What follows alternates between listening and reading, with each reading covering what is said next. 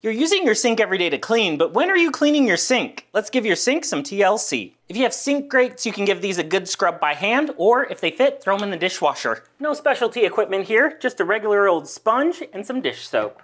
Now go to town and scrub away. Be sure to really get into those seals, that's where a lot of dirt and grime and bacteria is hiding. Handy dandy cleaning toothbrush to the rescue. For extra safety, unplug that garbage disposal unit, get in there, and scrub the walls of the disposal itself. You can even use a brush here. Next is a good rinse. If you have a stainless steel sink, do a good scrub with baking soda and rinse again. Let's deodorize the drain and pour in about a half a cup of baking soda.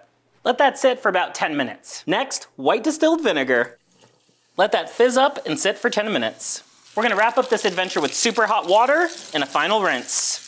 Plug that disposal back in if you disconnected it and give it a final rinse and run. Some citrus peel in that drain will add some extra freshness. Clean sink and everything is smelling so good.